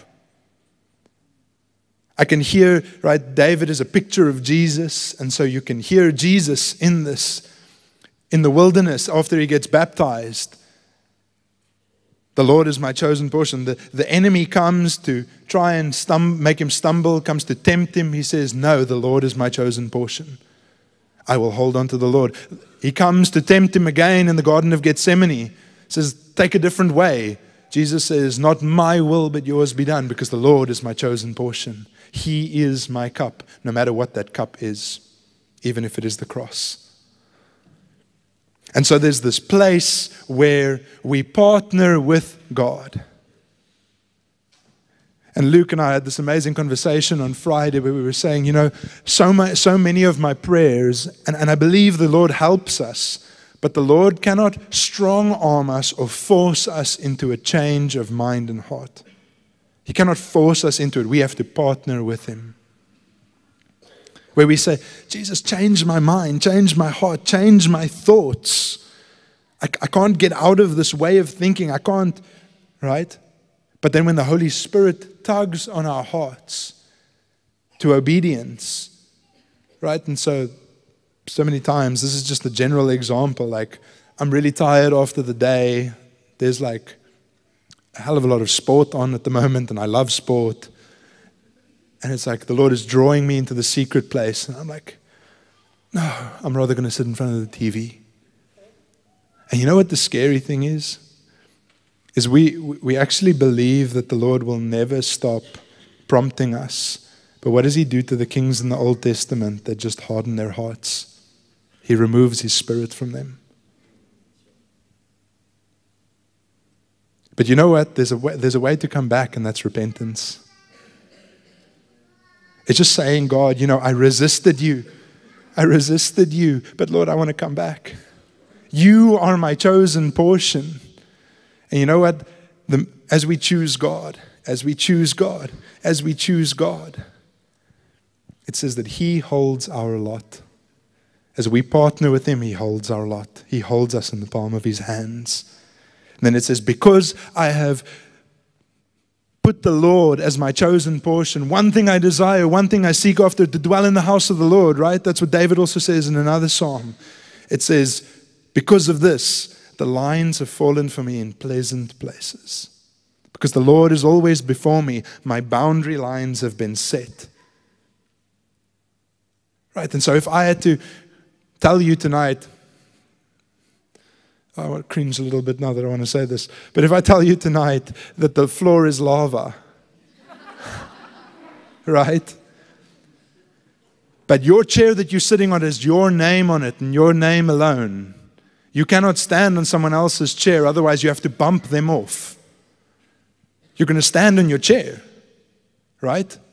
Because on the chair is where it is safe. On the chair is where your portion is. Be it that you're single, be it that you're dating, be it that you're married. That is your portion for this season, right? And we have a choice to either stay on it because He is our good. If you are in a tough season, if you're struggling with singleness, if you're struggling even in your relationship, I know there's married people here as well. If you're struggling in your marriage, God intended you to be there. If He doesn't take you out of it, He intends to lead you through it.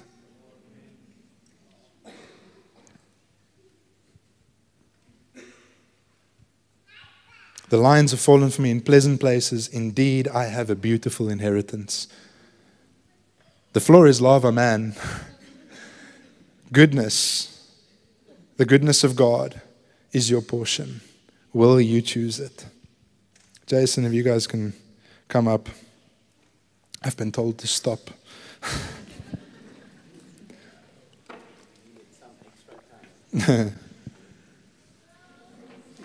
Choose to partner with God. Do not ignore the prompting of the Holy Spirit.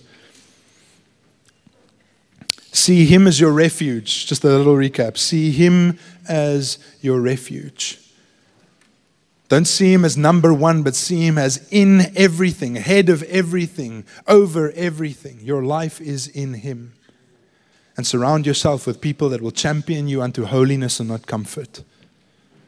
These are the 3 boundaries that I have placed in my life. Continually. Do I stray from them? Yes, I'm human. What do? I run back to God and I say, God, help me. If I don't know it, my community tells me, run back to God. Repent. It's good for you.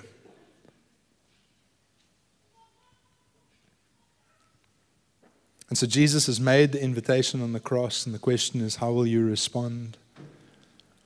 And I do want to make a gospel invitation tonight. And I'm going to phrase it like this.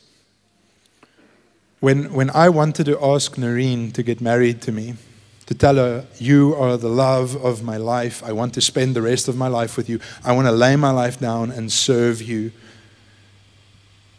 I want us to get old together, you are the most amazing thing that has happened to me since God. Right, I want to pour out my love to her. Did I ask my best friend to go and tell her that? Yeah, that would be crazy. Ask him to get down on one knee and ask her to marry George. But it is funny, me and my best friend, we were so close at that time that when we got married on the day, he came next to me and my wife and he said, Noreen, you know this is a 2-in-1 package, right? You get him, you get me. I said, there's boundaries.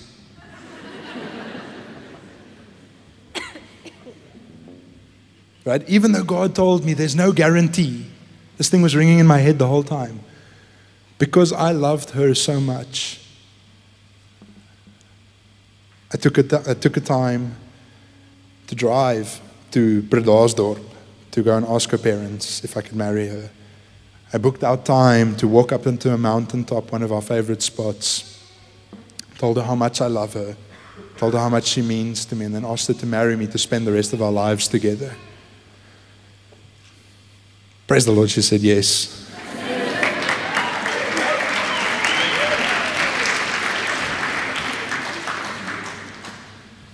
Jesus did the same for us. He didn't send a message. He didn't send some sort of enlightenment. He sent Jesus, His Son.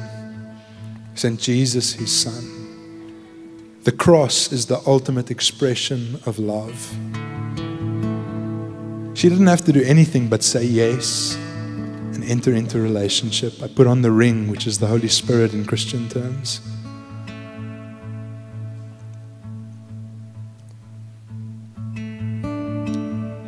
There's some of us tonight that have responded to the gospel thinking that we have to earn our way into the good books of God. That is not the gospel. Jesus made his vows. You know, on a wedding day, you make vows. You say, I will love you, I will keep you, I will be faithful to you. The cross was Jesus' vows unto us. What we do is we respond and we say, yes, Lord, I love you with all my heart. Can we stand together?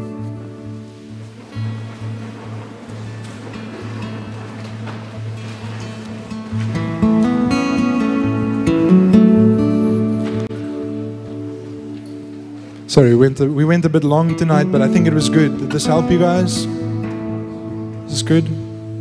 Praise Jesus.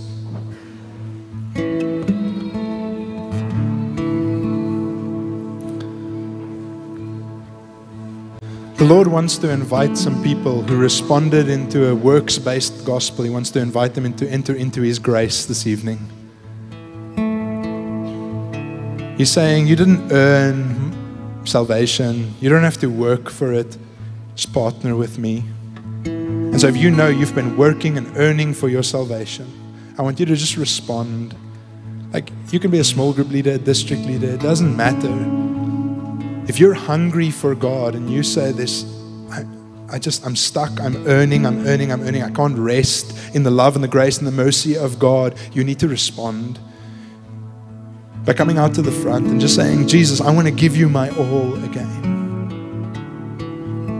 And even in the same breath, if you know that God is not your refuge, right? So it's going to be a bit of holy chaos now. Facilitators, just ask the people, if there's anybody that wants to respond, just ask the people what you need to pray for. But if you know you need to make God your refuge, there's other things that are your refuge, the place that you run to. Maybe it's food, maybe it's series, maybe it's scrolling on your phone. I want you to step out and just make a declaration. Say, Jesus, you are my refuge. You are my place. I give you my heart and nothing else. I give you my heart and nothing else. If that's you, you can just start coming out. I'm just going to make there's 2 more left. If you've wandered from the boundaries that God has set out in your life and you know you're hardening your heart, your ears to the Holy Spirit, and you just need to say, Jesus, I want to surrender again. I want to soften my heart. I want to humble myself. Would you just step out from where you are and just come? You're not coming to me. You're not coming to the band. You're just making a faith declaration that, Jesus, I want to deal with this tonight. And this is just the first step, right? The altar is not going to save you or is not going to change everything, but the faith inside your heart is going to be planted. And so you continue to partner with God. And then maybe just the last group of people, if you're struggling with community, if you've been hurt by a community, that you would come forward, and we just really want to pray for healing. We just really want to pray for the Lord to come and do a work of healing. I want to ask the Lord to surround you with the right type of people. People that will champion you unto holiness and not comfort. Right? Jesus is perfect, the church is not. Come to Jesus. So if we can just have the facilitators come out. If specifically, sorry, I just want to say this, specifically if you're responding to that works-based gospel, you want to enter into the grace of God, the mercy of God, I want you to just come stand here on my left-hand side. I want to pray with you specifically. The facilitators can just come out and I'm just going to pray, so don't pray yet. Just want to pray a prayer over these lovely, beautiful people. Thank you for responding. And then you guys can ask them what they need prayer for and minister to them and trust the Lord. Then we're going to go into a bit of a time of ministry, right? So if you can stay, please stay. I want to pray for the sick just now. We're going to receive a couple of words just now. We can just take a moment just to pray for these people, and then we can move over to that. Amen. Jesus, we just come to you tonight and we say, you are our all in all. Father, in your presence tonight, things seem to make sense. It's like the world was clarified and our lenses were clarified because you came to encounter us tonight. And Jesus, our flesh is strong, Lord. Our flesh wants to, it wars against the Spirit. But Holy Spirit, tonight, would you come with your gentleness? Would you come with your power? Would you come with your healing? And just breathe upon us as a congregation again tonight, to see you afresh, to see you anew, God. Would you come and rewire us? Would you soften hardened hearts? Would you help us bow the knee of pride, that we would stoop low in humility? And if we've wondered, Jesus, I just see you standing with arms wide open, ready to receive.